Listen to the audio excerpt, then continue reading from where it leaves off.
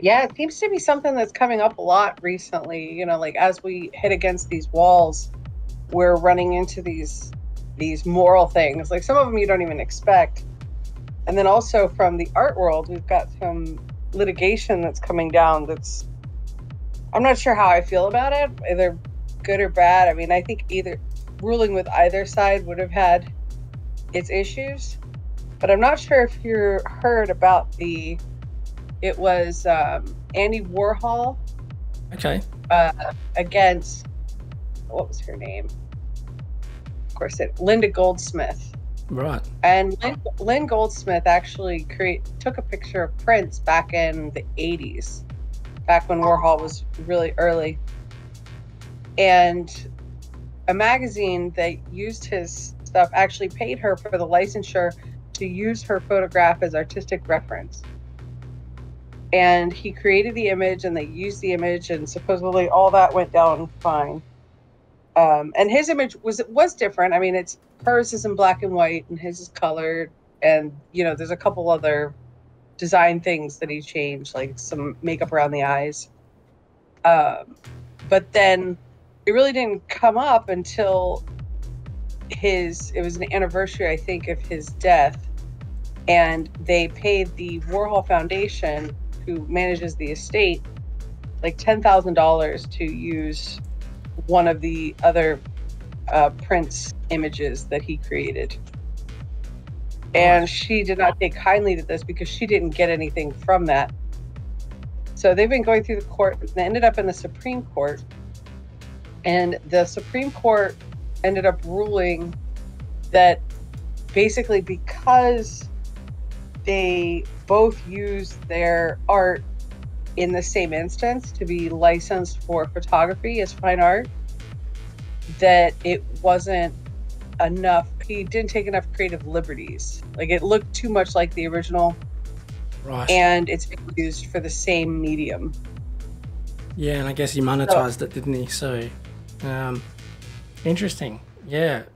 I mean, it's hard to know where everything's going, especially with art. I mean, like the data sets in all these language models, that all the image creation software is using, like most of it is not, is without permission of the owners of the originals, isn't it? So I don't know. How do you actually work through that and go, okay, this prompt outputted an artwork that looks like it was done from Andy Warhol or whoever the artist is, and how much of that, should a royalty be delivered if it gets monetized or used somewhere?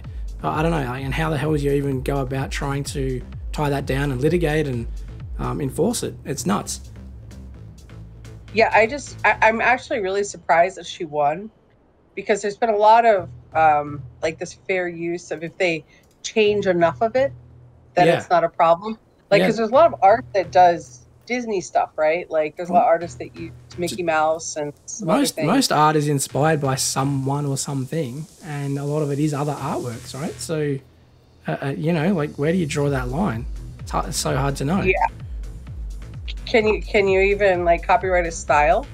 Yeah. Right? Like, totally. Like all style, like that's not. I mean, he used a bunch of lithographs, and his lithographs and screen prints are, like that's his style, and the characteristics of his paintings are kind of characteristics of that style. Yeah, well, I mean, so much music is inspired by other artists, especially when you look at electronic music and DJs. Like that's what they do all day long. Like, do you know how it works with music? I mean, there must be royalties on stuff to a certain extent when stuff gets monetized, but yeah, I don't know. Yeah, usually you license it. I think it's anything over 8 seconds. Okay. You can use up to 8 seconds of a tune. But I mean, if you just change one note in there, then it gets a lot harder to prove or to take to court, because then it's, like there's this really funny thing. You can search for it on YouTube. And basically most songs are made from like 3 or 4 chords. Oh, I know, like the four, what is it, the 4-bar song or whatever, 4 chords, and they can play just about everything, every pop. All the different. Yeah. I don't know if you're familiar with an Australian band called Men at Work, but they had a similar issue about 10 years ago. They had to pay 5% of their royalties for the song Down Under, I Come From a Land Down Under, because there's one part of it that sounds like a kookaburra sits on the electric wire. You know, and they actually lost, and they had to pay a 5% penalty of that song, which was kind of wild because somebody owned the IP rights to that and took them to court and won. So I don't know, it's just nuts. But with AI, like, I don't know, like, this is going to be so hard to nail down and litigate. You know, it's a global thing as well. So how does copyright work over international borders? I guess there must be some agreement between certain nations, is there? I don't even understand how that works. There are, and certain nations have will enforce it stronger than others. Yeah. That's one of the reasons you have so many copies and stuff coming out of the factories in China, right? Yeah, of course, because that makes sense. Yeah. All the pieces and the shoes and that kind of thing. Like China has, you know, I don't want to say they like just ignored the copyrights, basically. They turned the other cheek. Among a whole bunch of other things as well, but we might not go into that. But yeah, I don't know if you saw the tweet during the week about this AI generated image of an explosion at the Pentagon. Yes. That's one of the reasons that I wanted to bring this up too. Yeah. What were your thoughts on that? Oh man. Well, first off, you know, there's this problem in our news source where they kind of run with things before they very fact check them as much as possible. Yep. That's an issue all in itself.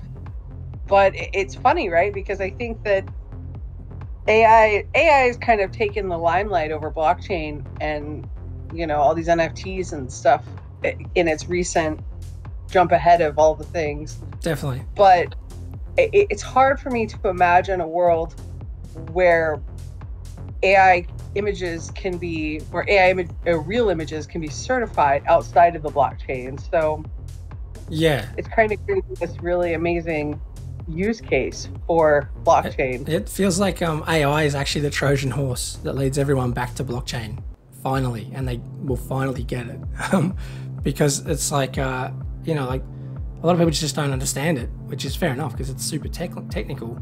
But I think they will start to, if that mechanism starts to sort of play out. But again, it's like, how do you get to that point? It's going to be so hard. Like, what platform, what standards? I don't know. Like, it's going to be super fascinating to see. Maybe it'll be some sort of, you know, private blockchains for a whole conglomerate of media organizations, and they have to submit their own images through that first. And I don't know. It's going to be really interesting to see how all that plays out for sure.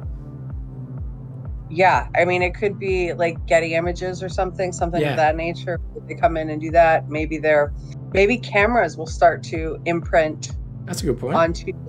Onto, or, you know, like if you have a digital camera, a Sony, maybe you're imprinting the provenance on there. I mean, that's interesting in its own right, because it just means that every photo now is going to be raw. It won't be able to get doctored.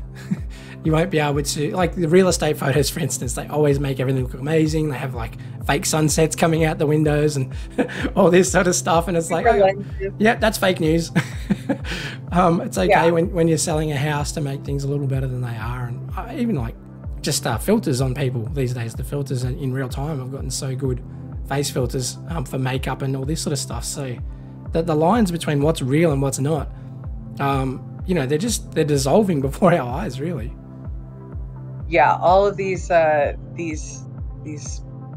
things that we held to be true are, you know, that's why people are getting scared, I think, is because their entire realities are changing. I'm excited. I'm here for it. But, you know, a lot of people are just losing their minds. Yeah, I think the thing that sort of worries me is that how far behind the curve and just how long it takes for things to go through parliaments around the world and get regulation. And like they still haven't caught up with what blockchain really is, you know, and they've had 10 or more years on that. And this AI thing's come like a tidal wave. So I was actually doing a little bit of just reading up quickly before we started this. And because to be honest, I haven't delved deep into this at all. But I was just looking at the Wikipedia page on the ethics around artificial intelligence. Hopefully that's accurate. But given anyone can edit it, maybe it's not. But it was really interesting. If I can just find it, there was something about Microsoft and their facial recognition software. And they were like, we're really scared about the power of this. I'll see if I can find it. And they wanted some... Was this something that happened a bit ago? I think it might be like, 10 years ago or something. It's been a while. Yeah. They're saying, for example, Microsoft has expressed concern about allowing universal access to its face recognition software, even for those who can pay for it. Microsoft posted an extraordinary blog on this topic, asking for government regulation to help determine the right thing to do. So, this has probably been coming for a long time. I know this isn't, it's only one type of AI, but at the end of the day, all AI really is just pattern matching, whether that's your face, photos, masses and masses of text. But, it all comes back to that same idea that it's being able to parse masses of information and distill it down to an output. So, I haven't heard anything since about this. So I wonder what the outcome was. When was that? 2019, apparently. Yeah, you have to look at it. It's everywhere right now, right? Like, if you can get pictures of people, you could scrub Facebook for pictures of people if you felt so inclined. Oh, and for sure. Driver's license databases, and now, you can make your own AI at home. Like, there's downloadable instances of all of these programs. Yeah, have you heard of Stability AI? I have. Yeah, so I used it from the beginning. I used that one. Okay, yeah, so I think I've got the right product because there's so many of them, but apparently this is an AI company, and I think Raoul Pal's done some interviews with the bloke on Real Vision, Emad, his name is, and I think he was trying to work out how to treat his son with autism, and it led him down the path of AI. Apparently he's like a macro investor guy, and then somehow he got roped in with all the pandemic stuff and how to harness AI, and he was like helping the governments out with AI. And anyway, he's continued down that path. He's had some private investment and created his own, version of OpenAI.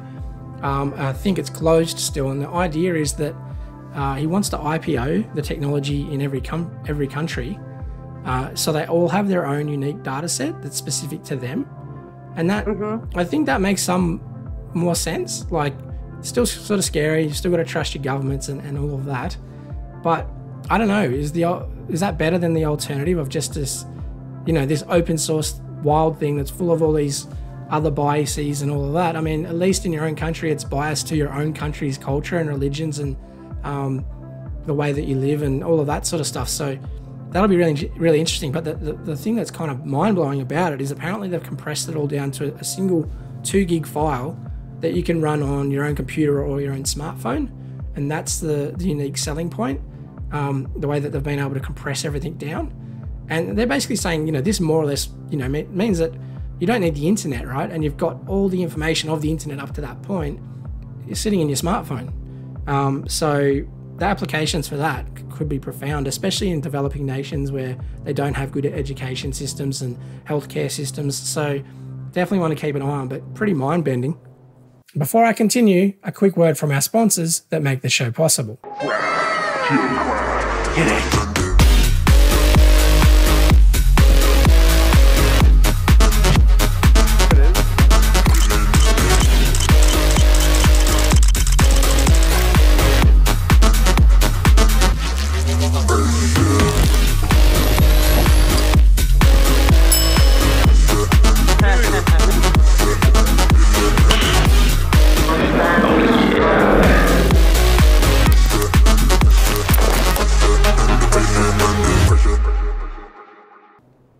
It is. And, it's funny that you bring up Stability AI.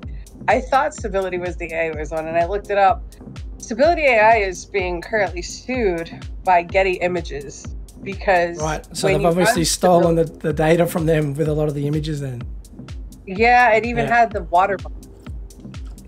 Funny. That's how they figured it out, because it had the Getty Images watermark, which is oops.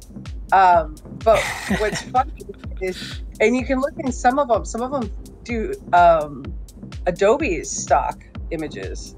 If you look at some of the early, the first set of Trump NFTs, They had really the Adobe stock image, like near the belt buckles and stuff, where someone didn't take them out. So that's a fun little Easter egg you can look up. Oh, that's cool.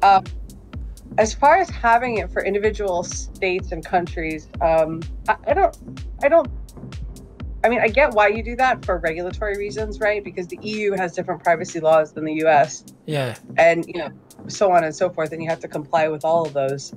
But I mean, I think that humanity as a whole will suffer if we keep siloing people. I think the beauty of Web3 that's happening is happening because we have people all over the world who are interested in this getting involved.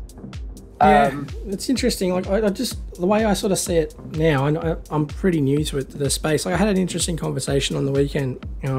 I took my daughter to a children's girl's birthday party, and I was chatting to a couple of the other parents about AI. And one of the ladies that I was talking to, she was like, "Oh, I was trying to write these, kids' books using ChatGPT," and she said, like every time it would turn really dark, and and people would start dying, and stuff that's just not appropriate for a kid's book. Now I think she was using 3.5, and this was 18 months, 2 years ago. She was pretty early to it, because she works at the local, I think, university, and they do a lot of stuff there, and she's a coder. So she was saying how good it is for her code iteration stuff, because that's pretty binary.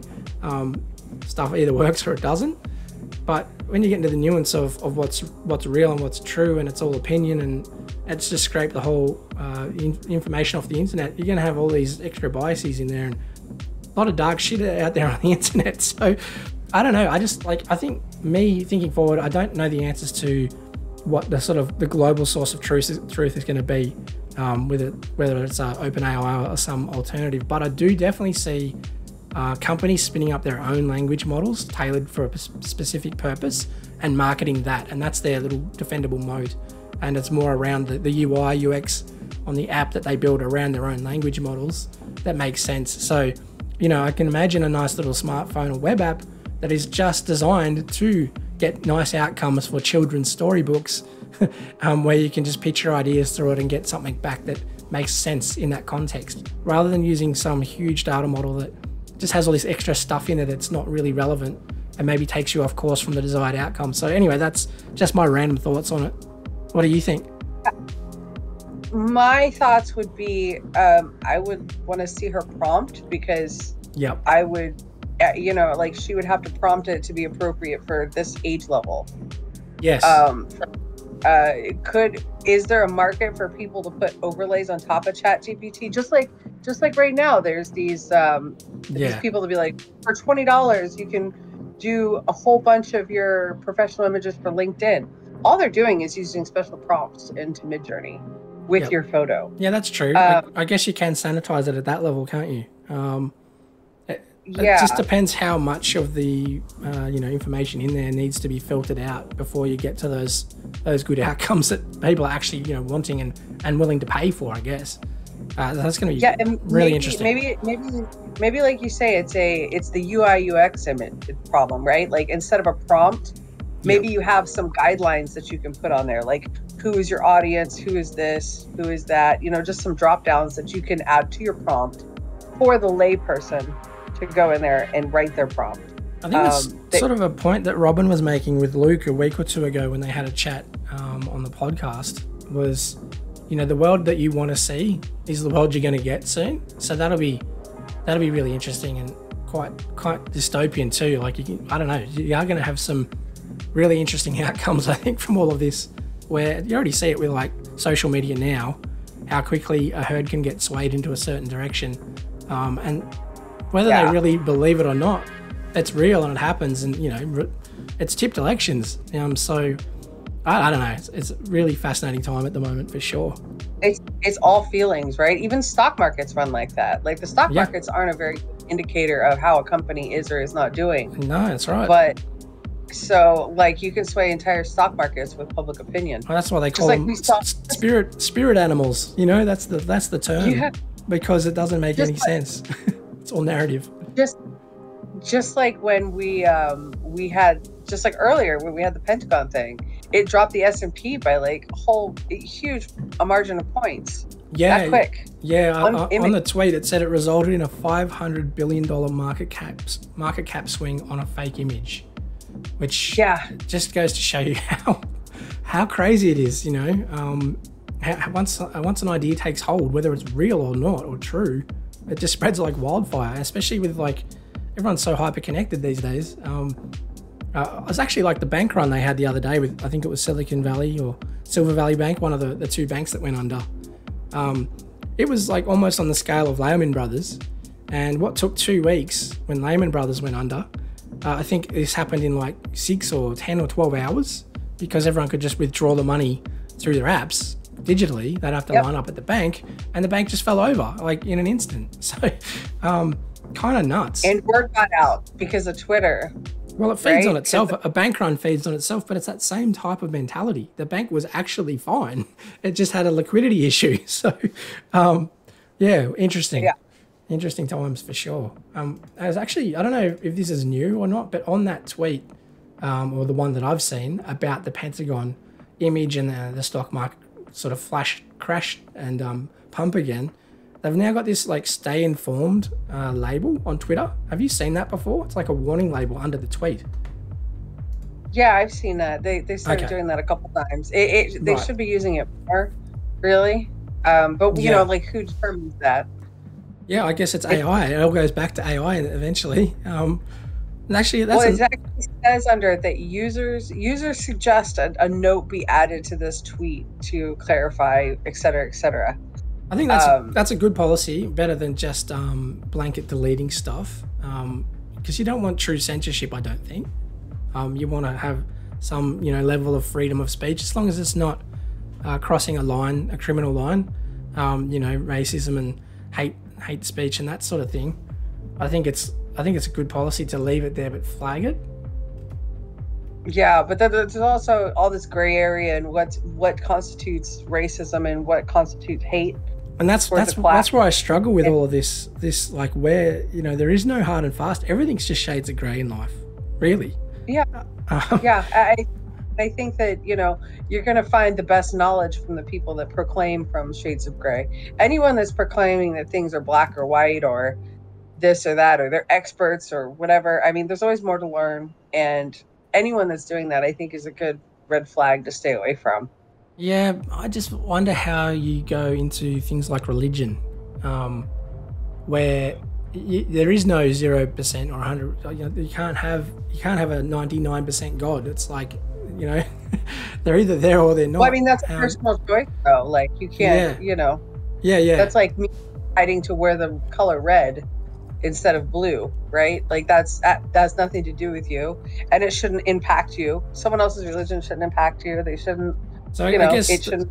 The AI responses around things then are going to have to be super nuanced to say, in our opinion, this is the vibe. It's not necessarily 100%. Some people believe in God and stuff like that. I don't know. It's going to be really wild for sure. Yeah, and it's going to have to stick to more factual stuff, right? Like that was the problem that they had with AI at the very beginning, is that it was, like you were saying earlier, it's full of a lot of hateful stuff. And it was pulling all of this data from everywhere on the internet, but how reliable is 4chan or even Reddit as far as how answers to things? You got to decide what those oracles are. Yeah, that's one of the things that came up really early in the blockchain and crypto space. Probably 2016 and 17 was when the ICOs started happening really big, and that became, when I was at these events, they were talking about it was an oracle problem, right? Like the identity oracle is one of the big problems. They're starting to solve that now with a bunch of different things, but how do you verify that a person is a person, right? Do you trust New York State to issue my driver's license? Well, how else can we get to that level of certainty without contacting New York State or having to present that level of detail? Like, why should I have to present my social security number to you, which is a protected piece of information for you to verify my identity? Yeah, I guess that's where the zero knowledge proofs is obviously what they're sort of trying to implement to help with some of that stuff, but it's still a huge problem. Absolutely. And the problem happens with information too, right? Like, how do you, if someone Googles or does ChatGPT on how to fix a roof, right? Like something that is, a thing. But there are different schools of thoughts. There's different schools of thoughts in different regions and countries on the correct way to fix a roof, like what the regulations are, right? Like some need a barrier, some don't require a barrier, some require this other thing. Like, and it's going to be one of those things that it's going to have to ask questions back, I think, right? Yeah. Like you Google if you do how to fix a roof, Google, the way it does it is it looks for your location and it uses that to determine that, okay, you're in New York regulation is this, and it gives me those things. Now, are we going to put that into ChatGPT as well? I don't know. Yeah, I know. It's going to be wild. I don't know if you saw today's podcast with Robin and Luke or not. But yeah, it was great. Yeah, Robin was sort of saying you're going to start having conversations with articles now, and rather than reading them almost, and even just any body of text, so PDFs and I guess textbooks, and it'll be a real back and forth thing, which is kind of sort of what you're saying. There's going to have to be some recursive sort of input during the process to sort of guide you along the right path, I guess. It's going to be really, really fascinating. It's going to be exciting. I can't wait till it gets to that point, right? Like, imagine going to school and being able to ask your textbook questions. Yeah. When am I actually going to use this knowledge in real life, textbook? That would be the question I would have asked. You're here and here, like that's it. It's cool when you think about it. I just hope our education systems can fight to keep up in the correct way. Like we weren't training people how to be like really super successful members of society back when I was in high school, as much as I guess privatization of education is going to be a massive thing. I mean, obviously you already have private schools, at least in Australia. That's how it works. There's publicly funded schools and privately funded schools. They all get public funding to a certain extent. In fact, some of the private schools get more, which is complete horse shit. But that's, the rich get richer. But someone might come out with some super education app that's AI driven, and you start to, on the margins, get families go, actually, this makes more sense for my child right now than the old school methods of learning. Going into a classroom and have some person you don't know anything about and a blackboard and a piece of chalk and some textbooks out the front, is that the best way to learn? I don't know. Like, that's going to change, soon, real soon, I think. It's going to have to. And I do not think that's the best way to learn. I did not hate school, but I love to learn. So what if, instilling that love of learning and the ability to teach kids how to learn and people how to learn, right? Because a lot of people in real life that you walk around with don't know how to learn a new skill, which is kind of scary. Yeah, and everyone learns differently too. Like, some people are more perceptive to certain things, and some people, are illiterate but can still learn quite comprehensively in other ways. So, I don't know. It's going to be really, really interesting. I'm certainly confused as a parent with two kids growing up. My son's slowly getting closer to high school age. He's got about 3 years to go, and I'm just like, what the fuck? I have no idea where this is all going. Are you going to put him in college? Are you going to put him in trade school? Like, just don't know. How do you even advise your child? I'm just fuck around with Midjourney and ChatGPT until I work it out, basically. That's all you can do at this point. Start teaching him ChatGPT and Midjourney as much as possible. Thankfully, he loves to read. Like, that's his safe space. He's with his nose in a book, and non-fiction, all non-fiction stuff. He's just an absolute sponge of a kid. Incredible. So that's a blessing. My daughter, she's a lot different and a little bit younger. So who knows? Don't know what to think really. But I guess the thing that something to worry about in a way is, like, we still need to have human interaction. That's super important, and I still think you need a teacher. You need an adult, a peer, a mentor that's in the space to help guide your kids, and the kids to have that social interaction with each other. But I do think, like, the blackboard and textbook model, that's dead already, to be honest. The universities are going to get gutted over this, I think. Oh yeah, definitely. Well, I mean, and they made themselves too expensive to be able to, make sense. Like, if it costs a third of the cost that it cost, then it'd be a lot different, right? But it's a huge barrier to entry for sure. Yeah, when you're looking at, okay, I could pay $40,000 to do this, or I could go and do this over here, or to trade or something, and be making money and have amazing benefits immediately. Like, I might, as an accountant that went to school and paid all that money, I might choose a trade if I had the ability to go back and do it again. Yeah, I think it might have been a recent video I watched with Raoul Pal talking about NFTs, and it was a more general conversation about the utility and use cases around blockchain. But he made the point that maybe a new model will come out with universities where there's like a revenue share model based on the actual student. So, a high-performing student, especially one that's coming from an underprivileged area, might get sort of crowdsourced, crowdfunded with, the equivalent of a social token or an NFT or whatever it is that gets them through university. But then you, as contributing and crowdfunding, you get a percentage of the spoils that they then generate, later on in life. I don't know how all that works, but you might get weird models like that start to spring up as well. That would be very strange, right? Because I know. Like because we don't even know how to predict good performers yet, really, very well. Yeah. Right. Yeah. Yeah. It was an interesting concept, but definitely not a fully fleshed one just yet. And you think about it, right? Like, what are the things that you learn in college? Like, even business school, right? Like learning how to, do your business, learning how to be an accountant, those type of things. Yeah. All of those things can be replaced by AI. Yeah. Like, accounting is just, if this happens, then this. So you're just plugging in the numbers like that. My job, the theory behind it will definitely have a job for a while at least. But like the actual like mechanical functions of my job that a lot of these accountants come out of school to take, it's going to be taken over by AI. Finance, economics, all of those things can be done through algorithms. Yeah. Yeah, absolutely. So much disruption coming in the next decade. Just makes me wonder how long it takes. How early are we? It's hard to know. Like they say, people overestimate what can happen in a year, but underestimate what can happen in 10. So we're probably at that point now where it's all become suddenly public facing and there's a lot more awareness around it. But it might take a while before the true disruptions start to happen. I don't know. Be interesting. I don't know. I feel like it's going to happen very fast.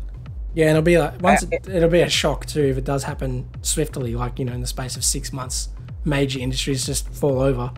Like, what the fuck does that mean to the world? Economically, like, it could be really nasty. It's going to get weird, and there's going to have to be a lot of really smart people that come up and try to offer solutions, and people are going to have to listen to them. But see, the thing is, you have to look at how long this technology has been around, like AI and computers and blockchain. Like the first paper on blockchain was written in 1979. Really? Called triple entry. Yeah, it was written out before the technology existed. Wow. And AI was around. They started using AI in the 80s. Yeah. Was it Eliza or something? Or some Apple. There was some Apple language model they had in the 80s, and basically it was like it was kind of like your general practitioner giving you some basic medical advice, and all it was really doing was reflecting your comments back to you in a different way. But yeah, I've seen them use that analogy, and the sort of godfathers of AI point back to that, saying there was that level of intelligence way back then. Yeah, and they also have things. So there's a differentiation between artificial life and artificial intelligence, right? Artificial intelligence is kind of more along the machine learning. What we're seeing now, these local language models, where they're taking what you have, synthesizing it, and spitting it back at you. And artificial life is very different. It actually tries to survive and replicate, and things. It passes the what is a life form test, which is really wild, even back then. Wow, so I didn't even know that. That's crazy. Yeah, it brought up this whole argument or discourse in the computer industry or the computer community, where they were trying to define what is life. And he's like, well, I made these little bit creatures that are running around, and they all have, personalities basically. That's just crazy. Mm-hmm. It's pretty wild when I read it. It's a textbook that I've been trying to read, and I've started like 4 times. But it blows my mind every time. I get like through a page and I have to stop and think about everything that they just said. I'm like, this is insane. One day I'll get through it. Yeah, no, it's But just nuts. So it's happening so quickly. Yeah, hard to know. Hard to know. I'm just excited for the based videos every week to try and give me a bit of a brain dump on what to keep your eyes on next, because there's just so much going on. yeah, even being in the space, having others yeah. in the space. So we're able to like bring things to each other and share them. It's much better than just trying to find it all on your own. That's for sure. Yeah, and part of the problem is like people are bringing stuff together and you still don't have time. You're like, okay, I'll come back to that. That looks really interesting, and then you just never get back to whatever it was, or a few months later, like, oh, now it's come up again. I remember someone a few months ago mentioning this. I wish I covered it then, but yeah, it's just crazy. Like, I don't know. Have you seen the do you use Photoshop? You're Photoshop. Yeah. Have you used the Firefly stuff yet? I have. It's pretty interesting. It's very illustrative, though. It's interesting. It's a very different than Midjourney. Yeah, you kind of like sort of you basically just input text on in human language what you want it within a certain part of your image, don't you? That type of thing. Hit go and it gives you an option. Yeah, it will allow you to go in and piecemeal. There was another. I don't know what it was. There was another program that kind of allowed you to do that too, but I haven't seen it in. I haven't had my hands on one like Adobe.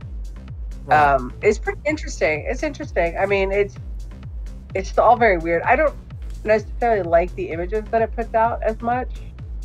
I'm more looking at I just had a look at a couple of tweets of people showing just in the last sort of day instances of using I think it's the generative fill function. So you use like your lasso tool and select a part of an image, and then just type in add whatever it is. I want a frozen lake with reflections as one of the examples down the bottom of your image, and it just bam, there you go. It gives you 3 options.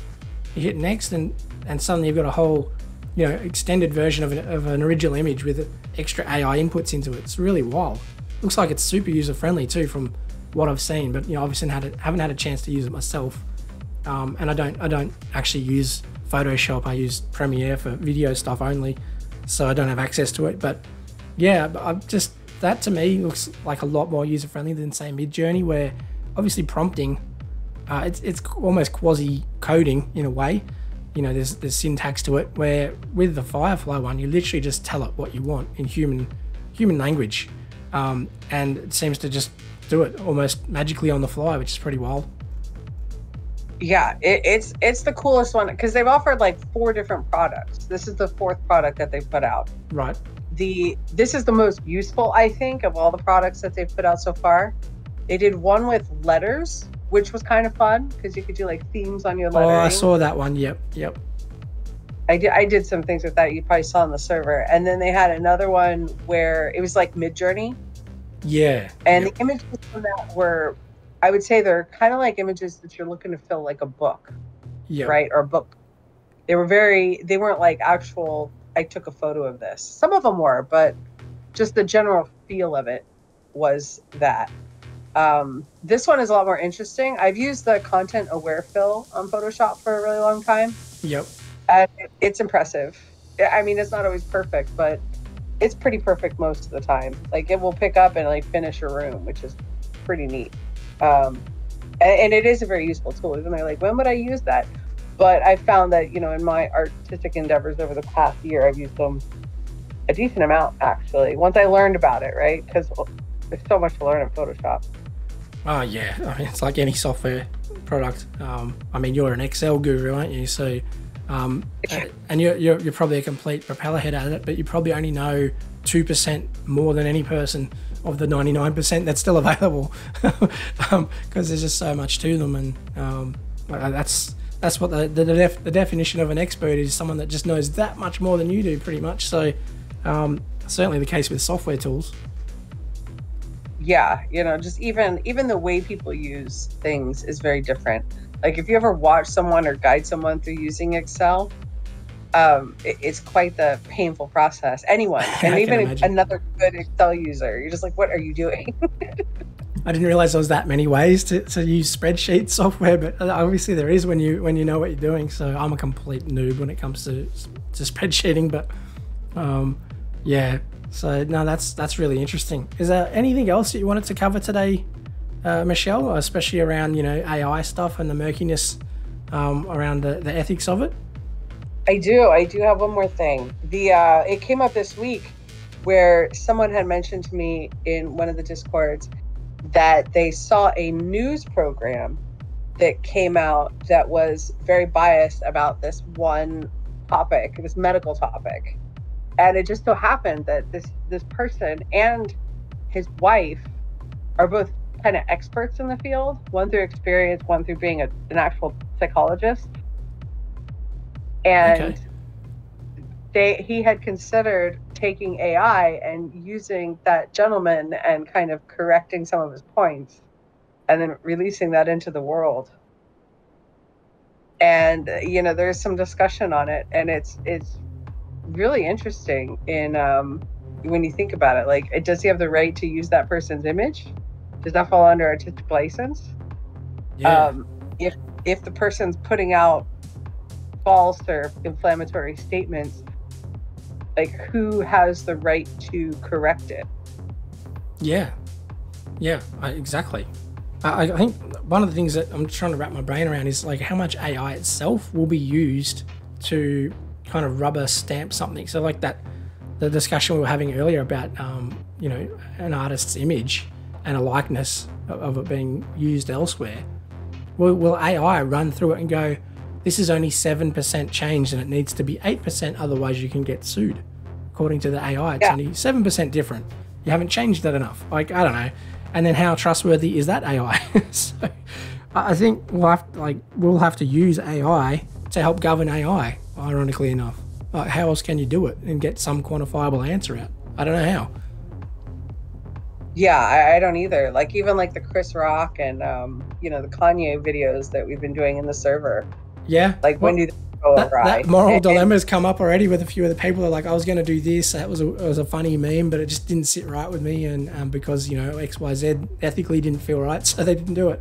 I kind of like. I think it was Simon Wan made the point that things are getting so good that you can't sort of tell the difference, and when everything's so good, it all kind of looks the same now, and you lose some of that joy out of it, if you know what I mean. So some of the earlier AI stuff, like the previous versions of Midjourney, apparently some people preferred that because it was obvious that it was AI, but only subtly so, where now it's getting to the point where it's, for some people, it's getting indistinguishable about what's real and what's not. And now if everyone's got this amazing tool, it kind of everyone can do it, and all of a sudden every image looks the same, and it's not so artistic, and you don't get as much joy out of it anymore. Yeah, I mean, I think that this is one of those arguments that came up when photography became big. Yeah, true. Because everyone has a camera. Everyone's going to be taking the same images. Do we need the same images? That kind of thing. I think it was the same when it went from analog photography to digital. Yes. The incumbents are always scared they're getting replaced by the next wave of tech. So it's kind of really interesting. Yeah, and does everybody take the same picture? No, not at all. I mean, everybody takes very different pictures. I'm still shit at photography, so it's important to know your limitations. Yes, but there's going to be people that have tastes for all the different things, and there's going to be uses for all the different things. Will people who are making magazines necessarily pay food photographers to come in when they could go on Midjourney? Well, it depends on, are they looking for a certain thing, and can they get that thing out of Midjourney? Or are they looking for the creative input to make it? Like, even if that artist uses Midjourney to create the image, they might be looking exactly for that artist's specific view or take on the image. I guess I don't know. Individual artists will probably have their own language models, and they will be maybe it's distilled down to the individual level, especially musicians, and the likeness of their voices, and maybe you've got to actually use their licensed language model which maybe is backed out by blockchain to prove that it came from that source or whatever, to then use, use their talents in a digital way. I don't know. It's fascinating, really. Yeah, and there's always going to be people that want a real painting to hang on their wall or want a sculpture to put in their foyer. Like, there's always going to be people that want that. Totally. It'll be held in even higher regard, I think, to be honest, just because it's going to be less common. Yeah, it's a whole different skill set. But you can see that in AI too, right? Because like you're going in there and you're going and putting in your prompt, and there's not just putting in the prompt, there's also the curating of the image. When do you know that it's done? And do you go back and touch? How many iterations do you do? And how subtly do you want to change one specific aspect of it or whatever? Yeah, and like which one of the Midjourney pieces, it's more of a curatorial stance than anything. And that's the same thing with like, I lost my train of thought. Never mind. No, I just left right up. I mean, it's more. There's more questions than answers, and every question you have raises 10 others. It seems so. It is pretty wild. Cool. Well, thanks for joining me in here today, Michelle. It's been a pleasure chatting about all this weird stuff. I've got no answers really. It's all just loosely held theories at the moment, because you can't have too strong an opinion on anything right now, I don't think. No, because everything's gray, and I think the people that have the black and white opinions may not be as informed or considering all of the particular nuances that they should be. It's kind of okay, because there's just so much to consider. But yeah, maybe don't be as vocal, or don't be so strong on your opinions, perhaps. So I think that's kind of interesting when you have social commentators like this Dan Olsen guy talking about Web3 and the metaverse, and I'm sure he's going to start taking down AI and all this soon. Like, he's probably working on his next video now. So people like that. I know Robin has a bone to pick with him. So apparently he was actually engaging on him on Twitter with Robin about the holodeck and the motion capture studio. So that'll be really interesting to see if anything comes out of that. But totally agree. It's just so hard to know. I think that's one thing I do like about Based, is that they're not too steadfast in any one view. They've already been quite fluid with what they've been producing and their takes on it all. I agree. Like, you kind of have to, a lot of it's just kind of sit back and watch and see what happens, because we have no idea what's going to happen when all of these tools and the new tools to come in the next even couple of weeks are going to impact humanity, right? Like, someone might have been able to predict that Pentagon bomb photo would drop the stock exchange, but like, who could predict that the news outlets would put it out so quick without verifying its source? Because that's a pretty big deal. Like, you feel like you could turn on the news and check to see if it's on. It's not even an amazing image, right? It's like seriously basic image of just like some, the building in the background, a bit of black smoke and some shrubbery or something, and it's just like, wow, okay, better sell everything. Like, I don't know. It's kind of wild. Like, is there a live webcam of the Pentagon from the outside? Maybe there should be. I don't know. Maybe have a look at that. Yeah. So I don't know. Wild times for sure. But cool. Well, thanks again, Michelle. We can do this again in 2 weeks' time, and maybe we'll get it working on Twitter. We'll see how we go. And it's been a pleasure. It's always a pleasure, Jerry. Thank you. No worries. See ya. Bye. Thanks very much for watching. If you enjoyed this content, smash that like button, hit subscribe, and maybe consider watching one of my other videos. Bunnies up!